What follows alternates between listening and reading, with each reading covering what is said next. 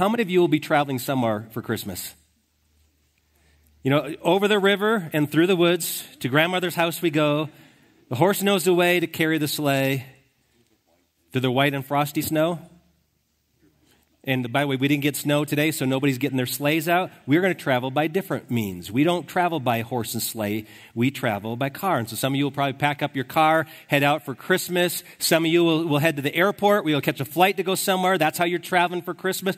A lot of traveling going on at Christmas, and that's the way it's always been from the very beginning. Joseph and Mary had to leave their hometown, or the place where they were living, go way back down to Bethlehem for their registration to be counted among the people. And then we have those 3 guys, or maybe more, we don't exactly know how many, wise men who traveled and were led by a star to the place of the birth of Christ. So traveling has always been a part of Christmas. Even our modern day Christmas story is about travel. There's that jolly old Saint Nick. He's got a sleigh driven by reindeer. And so this is probably more the realistic look. He doesn't look real happy. This is how he wants to travel. This is modern day Santa. He's going to get there fast. He's got a lot of deliveries to make. So anyway, travel is a big part. And as we go through life, I want to talk today about the companions that travel with you. Because last week we looked at the story of Mary and just how her life was turned upside down. How she had this humble little girl, probably a 13 to 15-year-old woman, looking forward to be married to this carpenter, young man named Joseph. They're going to have a quiet life together, but it's not going to turn out that way because God met her through an angel and said, you're going to be the mother of the Messiah. And your life will never be the same again. And so Mary's life's turning a corner. She's going to go down a road that's going to be exciting. It's going to be painful. It's going to be confusing. And so she needs help along that journey. And today I want to talk to you about how God helps us in the journey, because maybe you're in a place of life, as you're going through life's journey, you're going through a hard season. See, this is supposed to be the most wonderful time of the year. And oftentimes things like travel become very stressful. The expectations other people have of us are very high, expectations to decorate, to buy gifts, to dress, to attend things. I mean, it's go, go, go during the holidays. I was out shopping at Walmart the other night. I said, I do not like this season of the year to be in stores. I get headaches.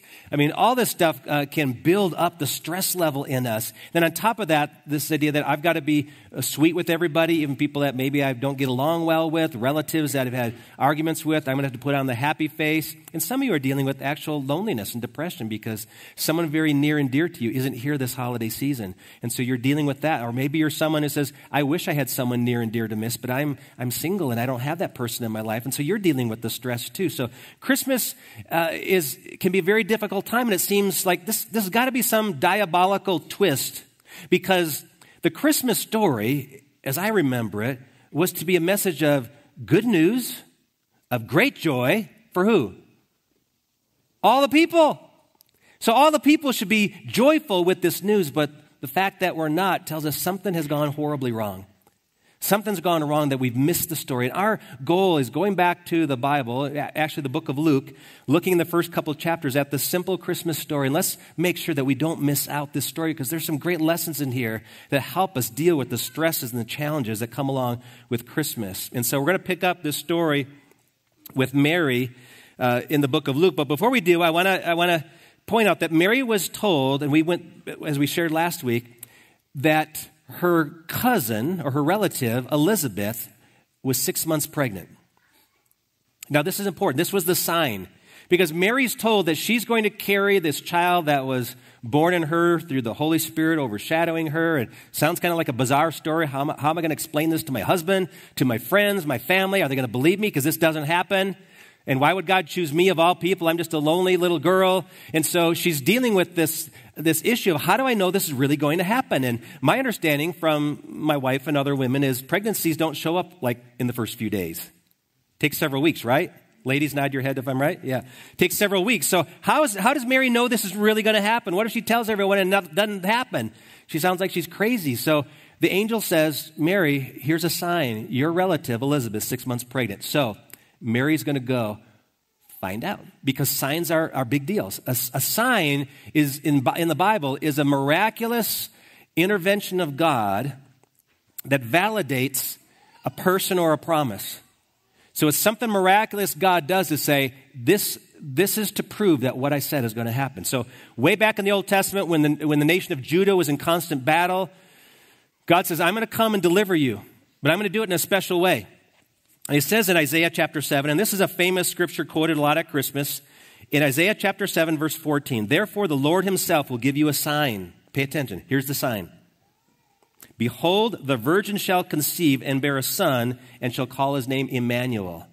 God said hundreds of years before Mary was even born, there's coming a time when I will show up in a big way. Emmanuel means God with us. I will show up in a big way, and you will know it when you hear the news that a virgin is with child. It doesn't happen every day. In fact, it never happens, except for the one time it did happen.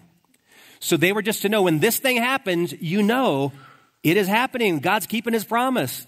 And so ideally, the nation of Israel should have been just waiting for this. And when they heard of this virgin with child, they should have said, this is the fulfillment of prophecy. But not everybody did that. So that's a sign. In fact, Elizabeth, the cousin who's with child, her and her husband received a sign as well.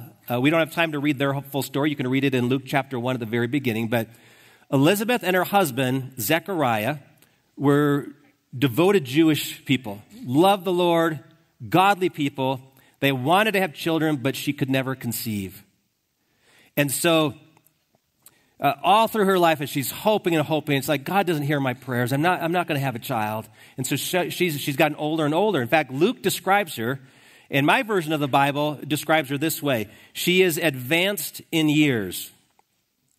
Very tactful, Luke. Advanced in years. We have no idea how old she is. He could have said she was as old as dirt, but he didn't say that. He said she's advanced in years, kind of like you would put on a dating site. You know, if you're describing yourself, you know, I'm big boned, you know, that kind of thing, you know. So she's advanced in years. Luke, good terms there. And her husband Zacharias is a priest. So he has the opportunity, he's chosen by Lot, which is like rolling the dice. He's chosen to go in and offer the incense in the temple. And when he goes in to do this, an angel appears. A lot of angels in Luke chapter 1 and 2. Angel appears, and the angel says to Zechariah, the Lord is answering your prayers. Your wife is going to have a child.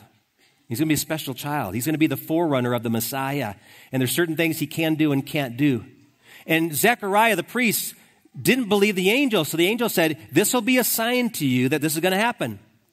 You will not talk again until that boy is born. And so he loses his speech. He knows now this is happening because I can't talk. He goes out there and people see that there's this expression on his face. If something happened in there, they don't know what. I imagine he wrote it out in the dirt. I mean, he's so excited. He gets home. He has to tell Elizabeth, but he can't tell her because he can't talk. So what does he do? He probably writes it out. I can't imagine him doing pantomime, so he probably writes it out. He says, Elizabeth, God is answering our prayers. And she says, well, I've been praying for you to be more quiet, but I didn't expect you to lose your voice. And you watch Fox News all the time and you talk all about your sports. But praise God, he answered my prayers. And no, not that one. The prayer about the baby. You're going to have a baby. And so Elizabeth is all excited. See, a sign validates. So this is the sign Mary was given. Elizabeth's already 6 months pregnant. So Mary decides, I got to go check it out. So here's what she does. Luke chapter 1. We'll pick up the story where we left off last week. In those days, Mary arose and went with haste. She's in a hurry into the hill country to a town in Judah, and she entered the house of Zechariah and greeted Elizabeth. And when Elizabeth heard the greeting of Mary, the baby leaped in her womb, and Elizabeth was filled with the Holy Spirit. And she exclaimed with a loud cry, Blessed are you among women, and blessed is the fruit of your womb. And why is this granted to me, that the mother of my Lord should come to me? For behold, when the sound of your greeting came to my ears, the baby in my womb leaped for joy. And blessed is she who believed that there would be a fulfillment of what was spoken to her from the Lord.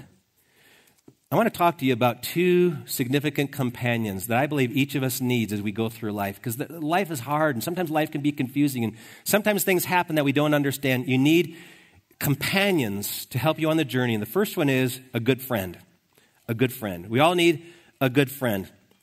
We don't know much about their relationship. We just know that Mary is related to Elizabeth. We don't see Joseph in the picture. I have a feeling Joseph wasn't invited to go. I have a feeling that Mary says, I've got to find out that this is true first before I tell Joseph, because if Elizabeth isn't pregnant, I'm not saying anything about this. But if she is, then our lives are going to change dramatically. And you may think that Mary lacks faith. Like, why didn't Mary just believe the angel? Why didn't she just say, well, God said it, I believe it, that settles it? Why didn't she just say, I trust God. The angel said it, and it's going to happen. I don't have to go check it out. God is not opposed to us validating our faith. There are a lot of times in our life where I think God says, check it out. The reason she's even going is because she has some level of faith. If she didn't believe at all, she wouldn't have even gone. She has a level of faith. She just needs that little extra oomph. So she has enough faith to get there and sees Elizabeth to have her faith confirmed. Remember with Peter and John after the resurrection of Jesus, the women came back and said, the angels told us that he's not here anymore. He's risen from the dead. And Peter and John, who are faithful disciples of Jesus, remember what they did? They ran back. They said, we have to see for who? Ourselves. Before we tell everyone else he's risen from the dead, we just have to make sure that tomb's empty. And they wanted their faith validated. And so in the Bible, signs are given to help us believe, to validate faith, to say, you do have confidence. This isn't some fanciful story that I've just made up. It really is grounded in reality, grounded in history. And so she walks in the door. Elizabeth responds. She says, why is this granted to me that the mother of my Lord should come to me? Mary hasn't said a thing yet, as far as we know. And Elizabeth instantaneously knows that's the mother of Jesus. Now, she doesn't know his name's Jesus, but that's the mother of the Messiah. And maybe it was because Elizabeth knew that her son was to precede the Messiah. He was the forerunner, the one who was to prepare the way for the Lord. It was like, I know the Lord's coming soon, and boom, when she walked over, that's the one. That's the Lord right there, inside her womb. That's the Lord that's going to save all of us. In the Mayo Clinic says friendship has major impact on both your emotional and physical health. People who have a close friend are much more able to endure difficult circumstances and trauma in their life. And so I hope that you have friends like I'm going to describe. Because a good friend does several things. We see this in Mary's relationship with Elizabeth. A good friend makes time for us. A good friend makes time for us. Elizabeth invites Mary in. Mary visits. We're going to find out as we read the next section in just a little while. Mary stays there 3 months. Now, if you're pregnant, by the way, think about Elizabeth, the change in her life. I mean, she was actually getting ready for the next pal's potluck, making her casserole, when her life changes. Says, now we got to pick out colors for the nursery. So her life's dramatically changed, and she's going through a lot. How do I explain this to people? What just happened? It's just bizarre. And Mary shows up, and it seems like they don't have a lot in common because Mary's is about 13 years of age. Elizabeth's probably, let's just say 80 years old. She's older, advanced in years. So very different. And yet, they have some things really big in common. Number one, they both are very humble, godly women. We see that in the description of them. Very devoted to the Lord, very godly, very humble. We also see that they have had shared miraculous encounters with the Lord. So if Mary's thinking to herself, who would ever believe a teenage girl telling the story of being visited by an angel and that she was going to get pregnant miraculously? Who would believe that? Maybe an 80-year-old woman who's miraculously pregnant. And so they have a lot to share in common. The angelic visit, what God's doing. I mean, it had to be incredible for them to say, and then this happened, and then he said this, and just how they're just interacting with each other. And so Elizabeth says, hey, why don't you stay with me for a while? And she stays 3 months, up to the time, it seems like if it's 6 months to 9 months, maybe to the time of John being born. But Mary is with her, and Elizabeth made space for her. After the third service today, my wife and I are flying to Arizona. We're going to spend a brief pre-Christmas few days with our kids and our grandkids down there in Chandler. And since we have a lot of friends still down in that area, we contacted a few of them. And I contacted 2 guys in particular and said, hey, I'd like to spend time with you when I'm down there. One of them is a pastor of a church that my kids attend. I've sent him a couple messages saying, hey, if you've got time to spare hour and a half, I'd love to sit down with you over coffee or lunch and just visit with you. And I haven't heard back at all. My other friend worked with me in children's ministry for 9 years. We've stayed good friends. We don't talk a whole lot, but when we do talk, we just pick up where we left off. And I texted him and said, hey, we're going to be down next week. I'd love to see you while we're down there. And within minutes, I got a text back, hey, that'd be great. I'm free on Monday and Tuesday. Love to see you. Amen. A good friend rearranges their schedule and says, I've got time for you. Amen. And so I hope you have friends like that. When you are in a place in your life, maybe it's your mother, maybe it's your father, maybe it's one of your kids, maybe it's a sibling. I sometimes think you need a friend outside your spouse. I mean, your spouse is a good friend, but you also need another friend, that friend that you can just share with.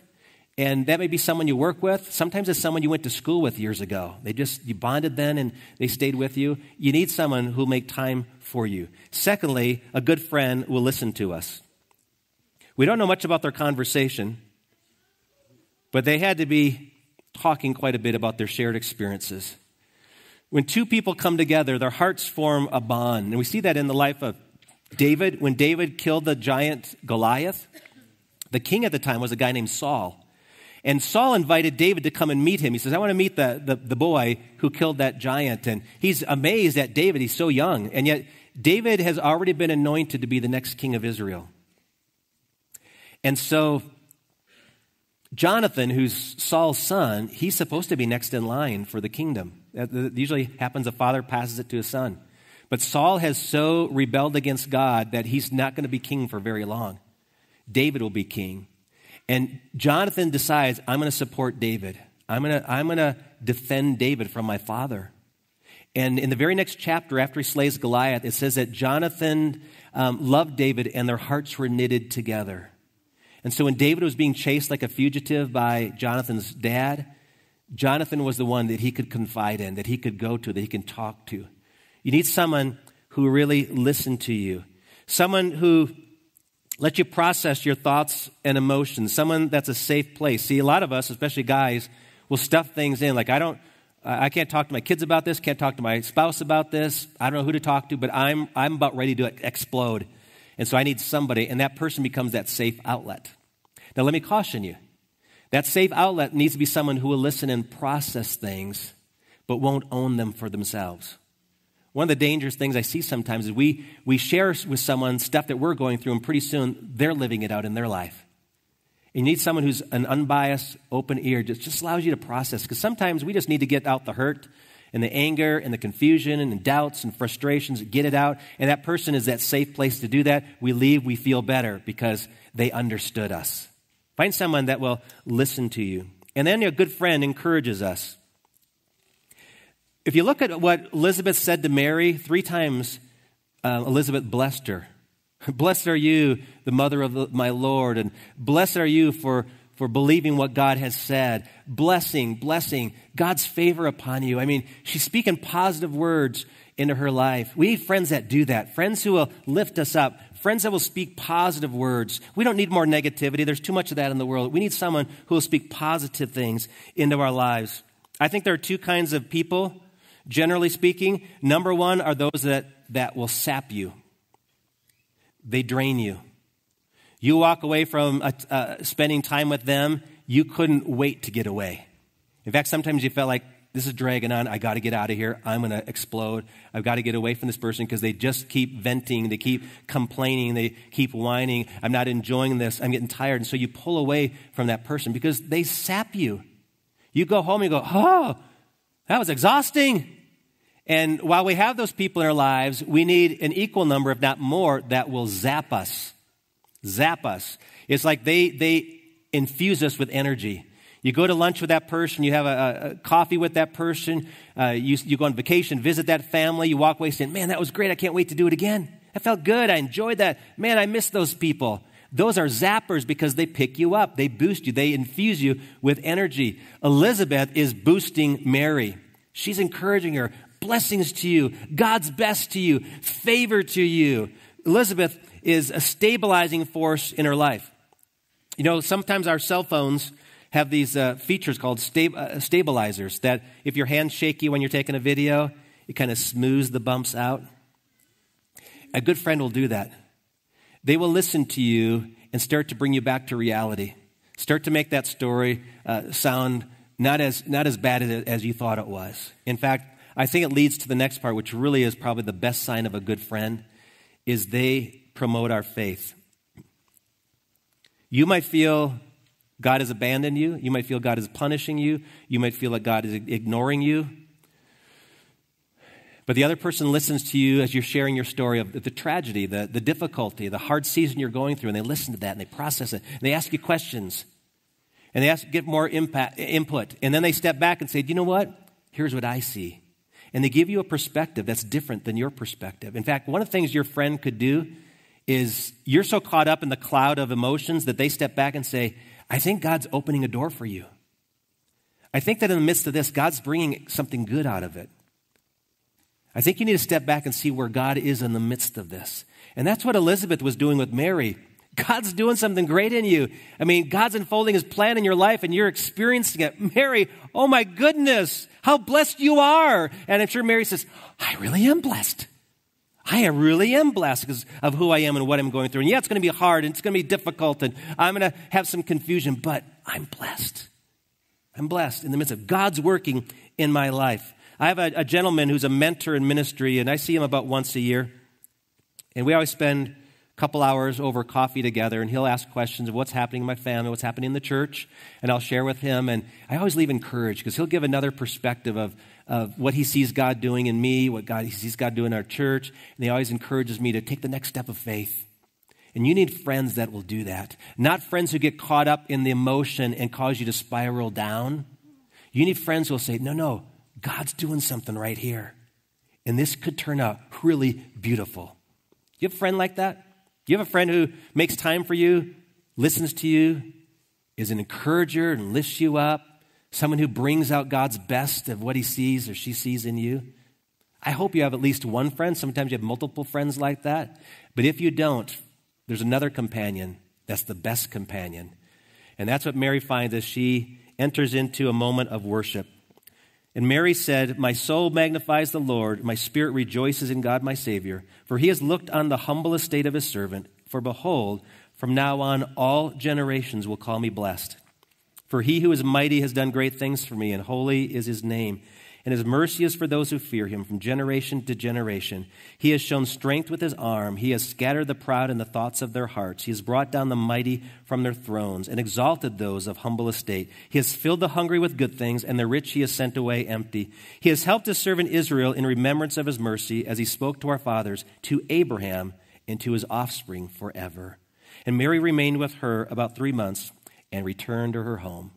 The companion that she needed most of all is the companion you and I need. It's a gracious Father, a gracious Heavenly Father.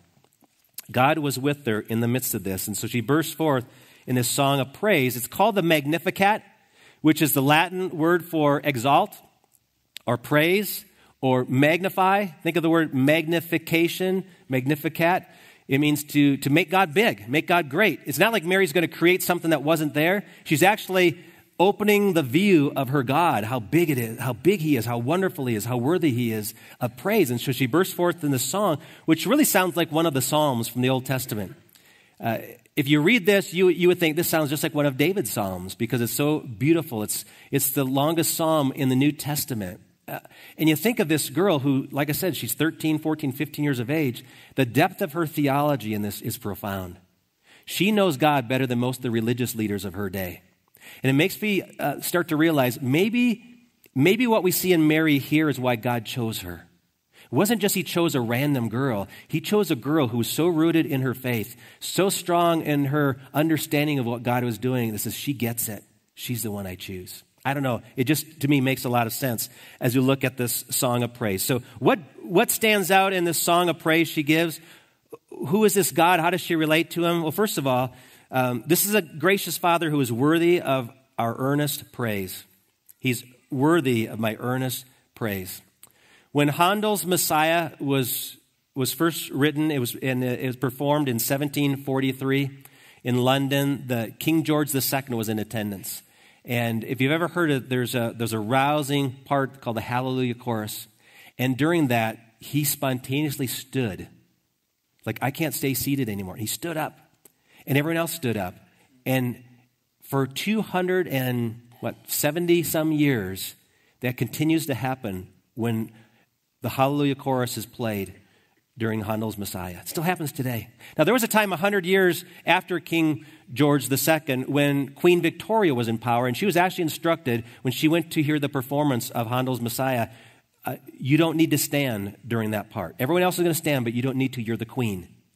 And so she didn't until it got to the part where it said, our Lord omnipotent reigneth forever. Hallelujah, hallelujah. And she sprung to her feet. It's like, I cannot stay seated anymore.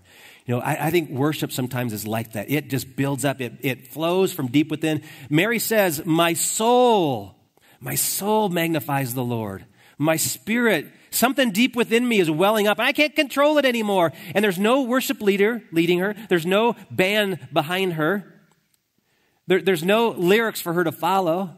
It's just her and God. And I believe some of the most beautiful, sweet worship you'll ever present to the Lord will come when you're alone with Him. It'll be when you're reading your Bible and all of a sudden you push it away and go, I just got to praise God right now. That's so awesome. Or you're reflecting on what God's doing in your life and you say, God, thank you for what you did. Oh, my soul, I can't contain it anymore. God, you're so awesome. And you just shout it out. Something wells up within you. That is the most beautiful praise to a father. And that's what's going on in Mary's heart right here. She sees what God is doing. She can't hold it in anymore. She says, you're my Lord. Powerful term, meaning I'm under your authority. All kingdoms, all rulers are under you. You are Lord. You are sovereign. No one's greater than you. And I am here as your servant. You're my Lord. And then she says, you're my Savior. My Savior. Meaning Mary recognized she needed a Savior. You know, I know there's people who actually worship Mary, believe that Mary became sinless when she was impregnated with Christ. But that's not what the Scripture says. Mary was still a sinner in need of grace. Always. She needed her Savior. She had a special assignment from God to be His mother, but she was honored. In fact, we should bless her for that. Thank her for being that. But she never once in this whole psalm says, I'm worthy of worship. She always points to, no, He's worthy of worship. God's worthy of worship. He saved our people in the past. You know, we remember the Exodus. We remember some of the battles. But He is saving us now from our biggest foe, sin. He is our Savior.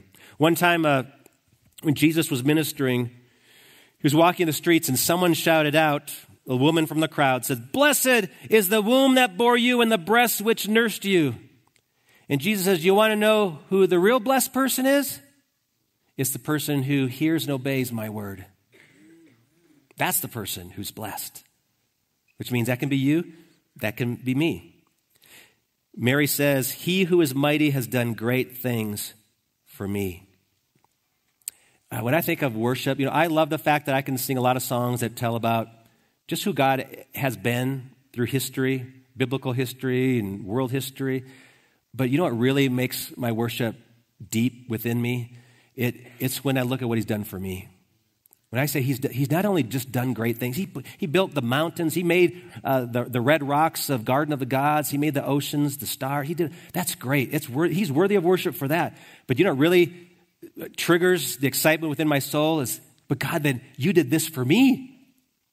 You did something for me. I met with a couple last night, and you're going to hear their story in a Christmas Eve service. God did some amazing things in their life to lead them from a place of desperation. And that came across that God did this for us. God did this now, 2019, for us. Think about that. I hope your worship flows out of a place like that. Because we, like Mary, have a reason to praise Him. Great things He has done. Holy is His name. There is no name like His. Holy means it's set apart. It's special. We don't cuss His name. I mean, we just don't throw it around like it's an everyday word. When I say Lord, when I say Jesus, it is something special. Holy, unique, beautiful is that name. So her worship springs, this earnest worship from her view of God. Secondly, she recognizes that He's wonderful in his unusual ways.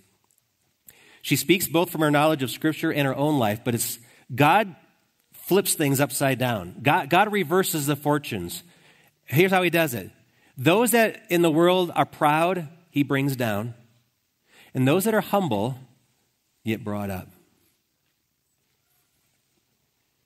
Bible says a lot about pride, and pride keeps us from having a relationship with God. Pride basically says, I'm sufficient in myself.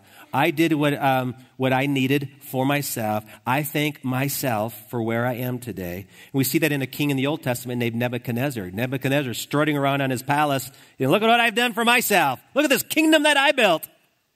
What a place. All because of me. And the Bible says immediately he became like a wild animal and was led out into the wilderness where he resided for years until he humbled himself and repented and came back and said, you're God, not me. You are awesome. You are holy. You are all powerful. And we have to come to a place where we do that. Sometimes it's a little easier when you've grown up in humble circumstances. I mean, Mary was very poor. And so she lived, the world situation caused her naturally to be in a humble place. And you can see that around the world. A lot of people live in humble circumstances. They have great faith, but their lifestyle shows that their conditions have humbled them. The problem for us in a prosperous area like the United States or the Western culture is it is so easy for us to let our environment, our success in our jobs, our cars, our houses, how we look, our fitness, all this, to say, you know what, I'm pretty awesome. I'm pretty good. I don't really know if I need God that much. Maybe a little bit. Give me a little boost over the edge into eternity, but I'm pretty good right here. And sometimes the best thing God can do for you is to knock you off the throne. You're not king of the hill. And to get down and to be humiliated in a sense. If you don't humble yourself, you will be humiliated because God loves you and wants you to be grateful for what he's done. He wants to be the one that you worship, not yourself. So God flips the table. Proud become low, the humble become exalted, and then he says he sends away the rich and fills the hungry. So he sends away the rich, not because they don't need something to eat, but he's not speaking of the physical food. When you eat food, you'll be hungry in a few hours. That's a perpetual thing. There'll always be hungry people among us. There'll always be poor, people needing food among us. But there is a sense of a spiritual hunger that he says, I will fill that. I will satisfy that hunger. Jesus said, blessed are those who hunger and thirst for righteousness, for they will be filled. So God wants to fill the hunger, but you have to have that hunger. And the finger pointing at the rich people, isn't that God doesn't like rich people? God loves rich people. But oftentimes the situation is like this. If I'm rich, I've already met all my needs. I don't need to ask God to meet my needs. I'm already full. The person over here says, I don't have a whole lot. I'm praying all the time for God to help me earn a decent paycheck and put food on the table and for me to, help my kids have the clothes that they need and be able to attend the things that they want to do. And I'm always praying for God to provide, and God keeps providing. It's because God fills where there's hunger. And so Mary just praises him for God's unusual ways. She saw that in history. She saw that in her own life. And then she saw also that God was working out his eternal plan. Mary referenced Abraham in this and Abraham's offspring. And she knew from her knowledge of Scripture that God had made a covenant with Abraham hundreds, if not thousands of years before, where God had said to Abraham, I will make you into a great nation. Your name will be great. Your offspring will be as numerous as stars in the sky. And from you will come one offspring, one seed of your loins, who will become a blessing to all the nations on the earth. And so all through the Old Testament, they kept looking forward to that. Abraham's name became great. Always recited Abraham, Isaac, and Jacob. Abraham's great. We love Abraham. We're connected to Abraham. His offspring become numerous.